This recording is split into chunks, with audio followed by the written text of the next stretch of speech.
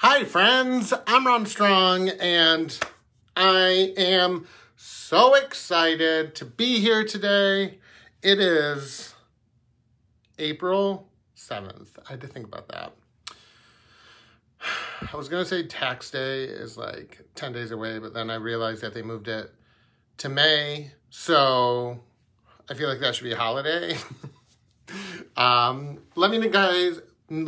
me know if you guys can hear me okay. I have my microphone in my ear, so hopefully I am coming in loud and clear. Hopefully, we'll see. Hi, Melissa. Hi, Carmen. I am going to be talking about pineapple crochet today. So if you've been crocheting for, I feel like, any time, even just a few days, you've probably seen something to do with pineapple stitches. Pineapple stitches have been around almost as long as crochet itself. And I love it because they can be used in so many different ways. And they're so beautiful and they're so easy to do.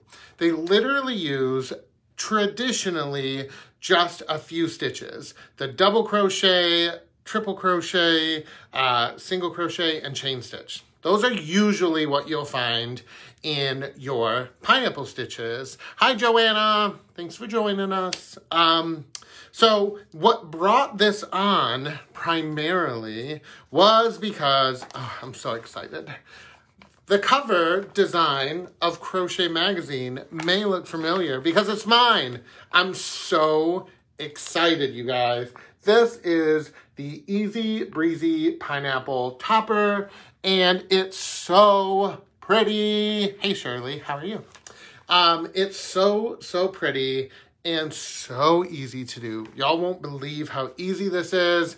I can't show you the pattern, obviously, but the pattern is like, literally, not gonna lie, 7 rows. And then, like, some other things. It's like a page. It's not even there. Hi, Anna. Thank you, Shirley. I appreciate that. And thank you, everyone at Annie's. I'm so excited. Thank you, Anna. So anyway, beautiful. I also have, wait for it. We're talking about pineapples today, but it's my show. So nobody can tell me what to do. So I'm going to show you some other things that are in. So first of all, are you guys ready for this? I love this Afghan. I think it's so cool. This is the Annie's Moroccan Tile Afghan Club. Have you guys seen this yet? Okay, so my friend Lena Skavalgerson designed that. Look at how cool that is. Oh my gosh, I love it. Absolutely love this blanket. You guys can sign up for the club. Let me tell you, I got to crochet a bit of this and it was so much fun. It was so much fun. And it's just amazing. There's a lot more in the magazine, including the Gothic Rose Afghan. Are you guys tired of me talking about it yet? So there's a link in the description down below for the Moroccan Tile Afghan Club. So please check it out. It's so cool. Nobody asked me to talk about it, but I'm talking about it today because I just think it's such a cool, you guys know I love the kit clubs that Annie's has, and I am a part of all of them. I would show you that these dresser drawers behind me are filled with kit club kits that I haven't got to yet, but it's okay. We're not going to talk about it. Anyway, learn to crochet the Gothic Rose Afghan. Yay! So, I was doing a little bit of a peek. Hey, Janet, how are you? Wisconsin. We're kind of neighbors. Well, we were. I grew up in Michigan. So, anyway, the Gothic Rose Afghan, I was doing a little sneak peeking around the website and saw that if you want the DVD version of this class is now available on the Annie's website. How cool is that? You get all of my wonderful, amazing teaching, and you get the pattern, and it's in DVD form, so it's kind of there. Kim says hi from Nashville. We are neighbors. I'm in North Carolina right now. It's such a beautiful day today. It's like a good 88 degrees. It is sweltering. Okay, here we go. Here's the other thing.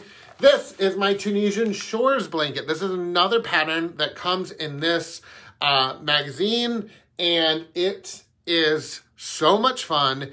It's so easy to do. You can make this in an afternoon, I promise. It uses a DK weight yarn that's held double and an 8mm crochet hook. It's a blast. This one was so much fun to make. I really want this one back, okay? I want to make so many of the Tunisian Shores. So anyway, this is in the summer 2021 issue of Crochet Magazine. So hey Nadine, how are you? Hi Linda. If I'm missing you guys saying hello, hey guys. It's cold by you in New Jersey. I will send some up. It's actually supposed to be back in the 70s next week, but today's a little crazy and it's 88 degrees, but I love it. I love the summer. So, but here in the studio, it gets so hot because we have all the studio lights coming in. Whew. But let me tell you. Anyway, okay, so pineapple crochet. Let's talk about it. Pineapple crochet is a lot of fun because, like I said, it can absolutely be used for a variety of designs. And I'm actually going to show you how to stitch up a pineapple today. A really easy, quick pineapple that you're going to love. I'm going to show you how to crochet it step by step. So we might run a little bit longer than we normally do on these tutorials, but I think you'll love it. Sue says hi from Georgia. Tammy says hi from Nebraska. Hey guys. So, pineapples, obviously, they are amazing for toppers, right? They're great for kind of poncho, throw over style because they're light and they're lacy and they're wonderful. Now, another great iteration are shawls. This is one of my very favorite designs by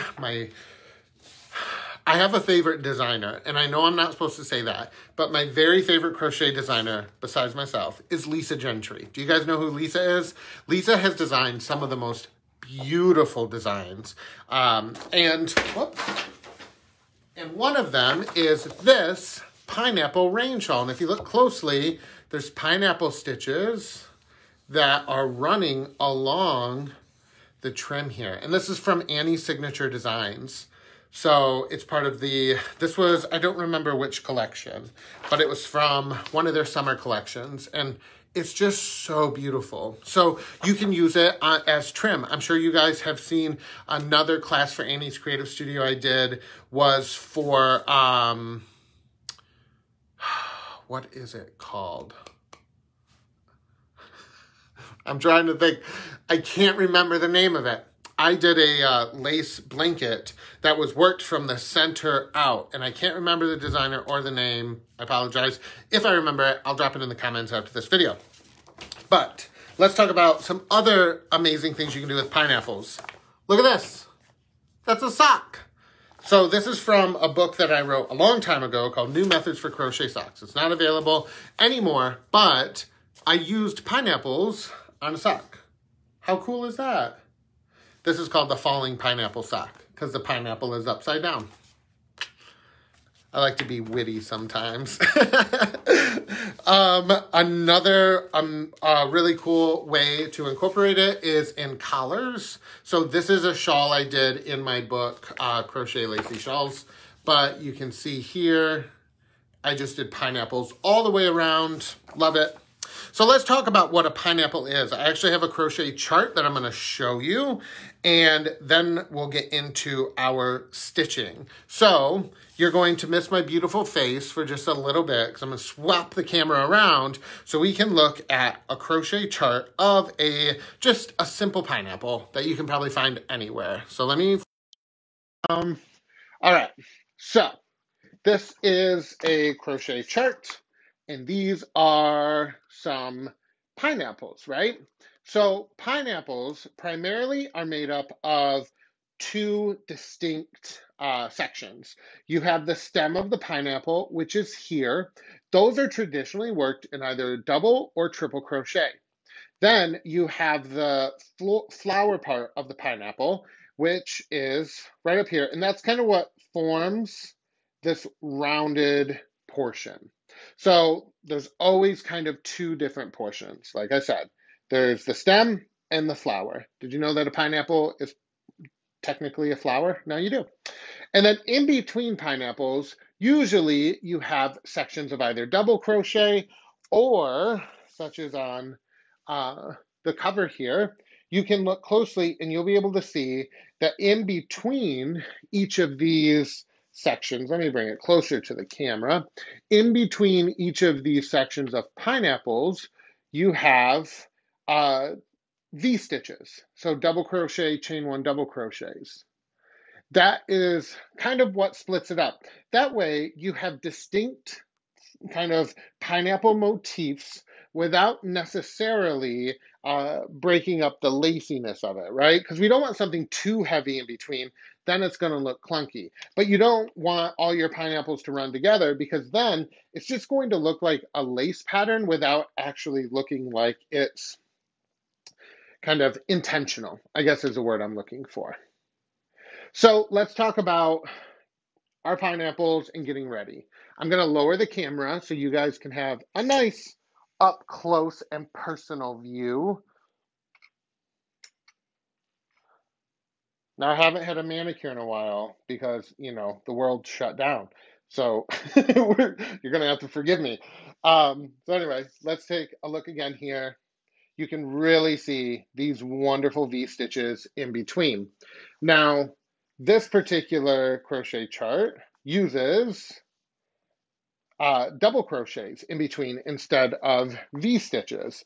It just depends. If I grab the Pineapple Rain Shawl from Lisa Gentry, you can tell she actually uses a wider stitch, more of a shell stitch rather than a V-stitch to really define the sections around the pineapples. How cool is that? And you can see that her pineapples are different than mine. They look the same in the end, but it all has to do with the number of steps involved, the complexity within the pineapple. It's just going to depend on the designer and also you as a crocheter, what you're looking for and what you want. So let's take a look at how to actually stitch up our pineapple. So I have a small sample here. Need to find the page I was on. And all I've done is crocheted a really small number just to make sure that you guys can see, you know, what I'm working on. And I've worked my first row. Now what I've done is essentially I have a V-stitch on one end. I have the start of my pineapple, so the base of my stem is here in the middle. To start, you do traditionally a really wide V-stitch. So this is a double crochet, chain 3 double crochet all into the same chain.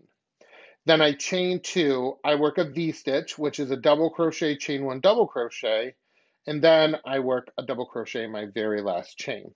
So this is, again, just a swatch. I'm not trying to create a pattern here or anything like that. I just want to show you the steps involved in creating a pineapple and why I love them so much. I'm actually thinking of designing a new Afghan with a pineapple stitch. I have not designed an Afghan with pineapple stitch yet, so I need to get on that. All right, working on our second row, of course, I need to chain 3 to get myself all up and ready. Into the V-stitches, traditionally, you're going to simply work another V-stitch. So to work another V-stitch, it's a double crochet, chain 1 double crochet.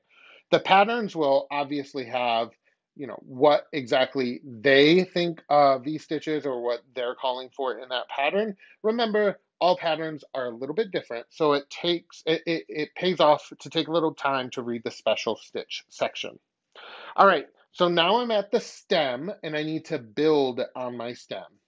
To do that, I am going to work some triple crochets because I like them.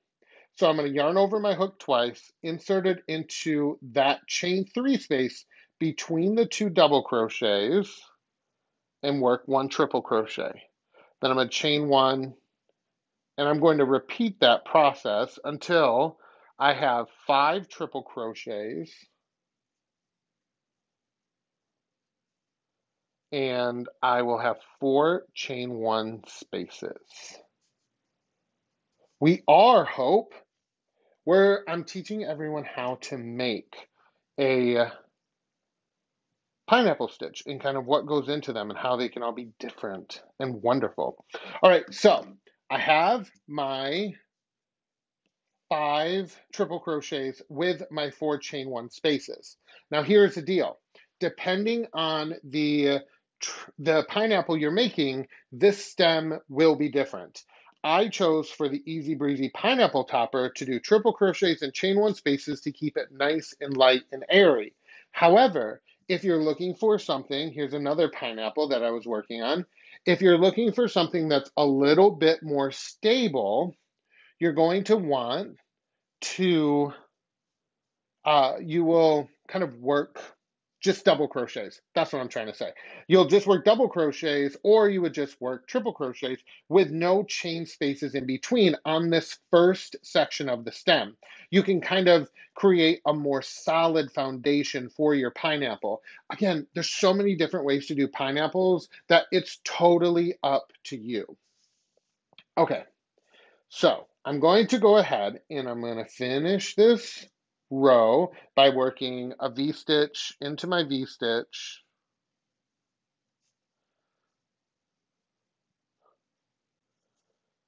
And then I'm going to turn my work. Now, obviously, I have to chain some and work my first V-stitch there. All right, so back to the base of the pineapple. Now, I can choose to make this pineapple long and skinny or short and fat. It's totally up to me. I like short and fat pineapples. I just love them. Short and fat, to me, they look a little bit more like pineapples. Once they get too long and skinny, I just don't like them as much. So I'm going to move right into the flower. So this is my stem. This is the base of my pineapple, and it's done. I don't have to do anything else. Now I get to move into the flower. So to do that, I'm going to chain 1, and I'm going to find that first chain space.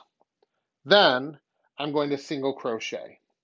Now here's what we're doing, and this is important. Pineapples have a tendency to look like, here we go, we're going to turn this sideways. Pineapples have a tendency to look like we're decreasing stitches, but we're not decreasing any stitches. What we're doing is we're swapping stitches out and changing the placement. So instead of working the stitch in this row, I'm going to chain 1 before the pineapple and after the pineapple. That way, I'm not altering the stitch count at the end of my row. All I'm doing is changing where I'm putting that stitch count. So you'll see these chains here, right where the head of my hook is. See how they get longer? That's because I'm using that as a way to shape the top of my pineapple. I'm using that as a way to kind of decrease the amount of stitches in my pineapple without decreasing the overall number of stitches in my pattern. The number 1 rule in every single garment that you make is to count your stitches at the end of every row and make sure they are staying consistent. Okay, back to the crocheting. So I single crocheted into my first chain 1 space. Now I'm going to chain 3. And the chain 3 is pretty universal. Most of the time you'll see a chain 3. And then I'm going to single crochet in the next chain 1 space. I'm going to chain 3, single crochet, chain 3, and single crochet. Now I'll chain 1, work a V-stitch and a double crochet. But before we move on, I want to give you one more tip. You might want to get your pencils out for this one. So when it comes to any kind of lace motif that has these chain sections, such as before the pineapple or within the pineapple, if you are a tight crocheter, go up a hook size or add an extra chain. Is it going to alter your stitch count in the long run? Yes. However, you're not going to get nearly as many puckers. I work with cotton a lot, especially in the summer here in the South, and cotton doesn't have a whole lot of give horizontally. It has a lot of give vertically. With that in mind, I want to make sure that my stitches are staying consistent. If you have to add in an extra chain here and there to make sure that things aren't puckering up, that's totally okay. Just write it down and make sure you remember, all right? So I'll chain one. I'm going to work a V-stitch in my last V-stitch.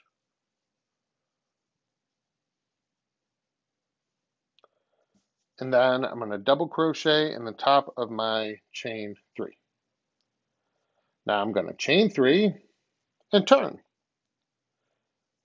I'm going to work a V-stitch in my first V-stitch.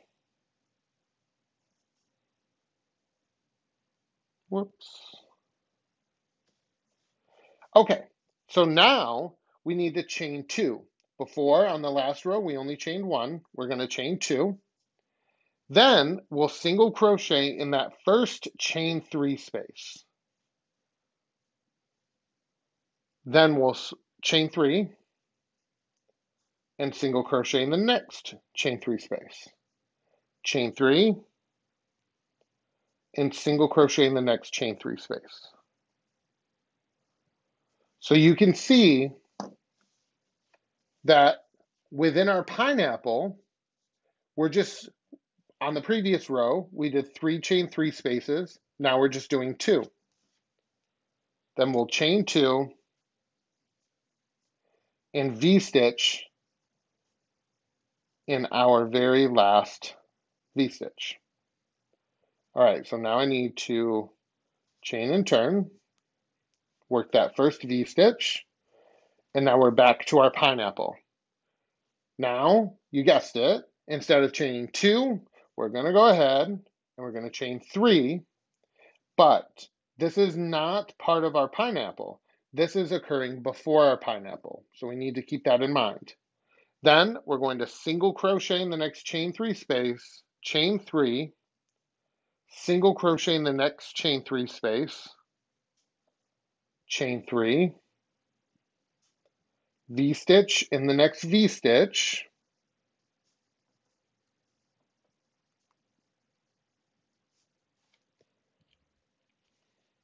and double crochet in the last double crochet. Now I'm going to chain 3 and turn. I'm going to work a V-stitch in that V-stitch. And now we're at the top of our pineapple. We don't have any more chain 3 spaces to work. This is, like I said, a short and squat pineapple. You can see it coming together right there. But I still need to work a single crochet in this chain 3 space. So to do that, I'm going to simply chain 4, 1, 2, 3, and 4, single crochet into that chain 3 space, then chain 4, and work a V-stitch in our V-stitch.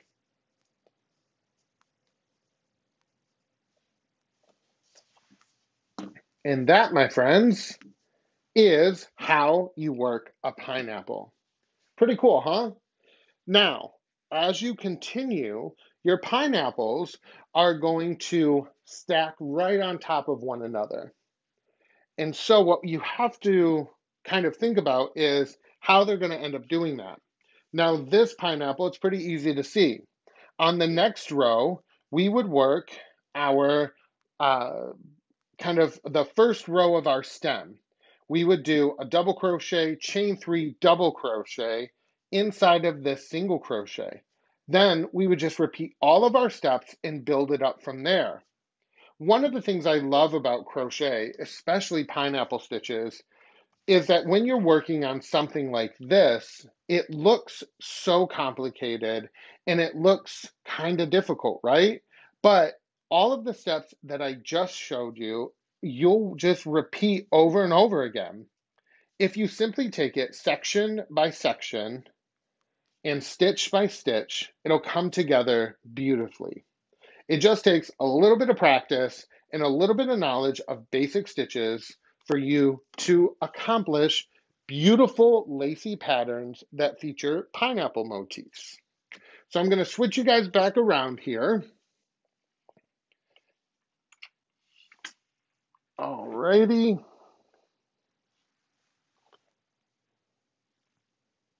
There we go. There I am. I had to take off my glasses. So that's kind of how you work um, your pineapple motif, and I hope you enjoyed learning a little bit and learning how to work these stitches. Like I said, there's so many different pineapple stitches that you can crochet. And from short and squat to tall and skinny, afghans, um, garments, shawls, socks. They're just, they're amazing. And yeah, Shirley says she loves making pineapple doilies. Me too. Actually, what's funny is I have, I don't know where it is. I think it's in my closet, but I actually have a pineapple doily that my great grandmother made somewhere around here, and it's beautiful. It's actually a Christmas pineapple doily. She made let me see if I can show you guys on this.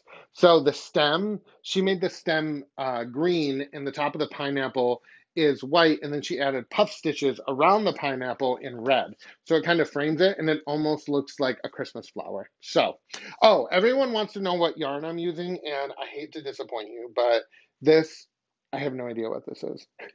It's a cotton acrylic blend. It's a worsted weight. I love working with cotton acrylic blends. One of my very favorites is Cotton Ease. That's a great one. Bamboo Pop, which is I think a bamboo acrylic blend or bamboo cotton acrylic blend. That's a good one. And then I'll tell you the one that I used in the pattern because that one is almost exactly like this one. And that's one that I really fell in love with when I was designing. I don't always get to choose my yarn. This is Lion Brand 24/7 cotton. It's a medium worsted weight mercerized cotton.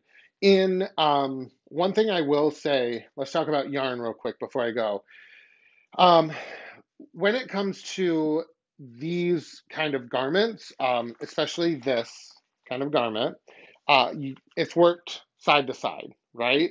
So because it's side to side, what you have to do is choose a cotton yarn that is going to have some good hefty weight to it.